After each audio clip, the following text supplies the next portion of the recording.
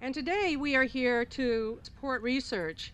And some of you may know that last May we launched a campaign to raise funds from people in the community like you to support the research of Dr. Eva Sapi. And Dr. Eva Sapi is right over here for those who may not have noticed her. And her work has been groundbreaking. She's been able to grow Borrelia in culture, has investigated the effects of different antibiotics on the different forms of Borrelia, and she's moved forward and started examining whether Borrelia form biofilm colonies that might help them escape antibiotics from killing them. And in this work, she uses high-powered microscopes. But to continue her work, she needed a highly sophisticated microscope called an atomic force microscope. And it sounds pretty advanced, and it is. With the help of people contributing to this research, some as little as $5 or $10, we were able to raise $35,000 in 1 month on a crowdfunding program. That's thanks to the efforts of everybody who just stepped in and said, I can do a little something.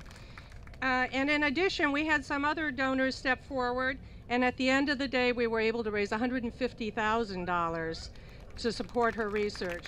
And so, and most of that is going to go towards the microscope, and a little bit of it is going to go towards funding her first research project with that, which will be on biofilms.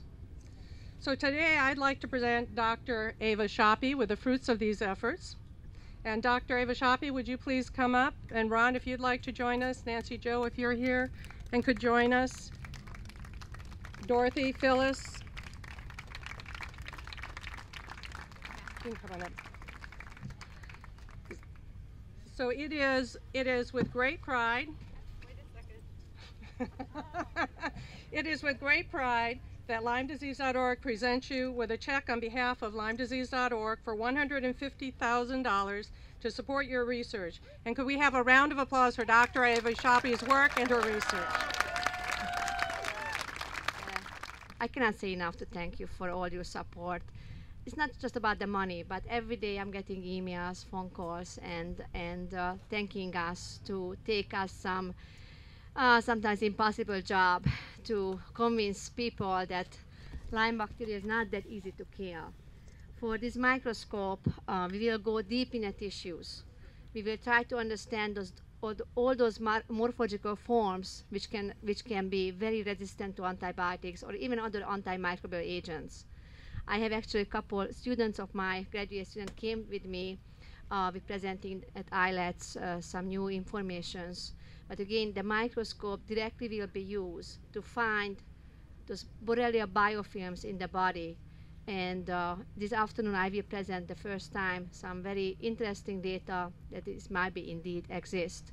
So thank you very much, and drop me an email. You can find me on the web anytime, and I'm looking forward to hearing from you. Thank you.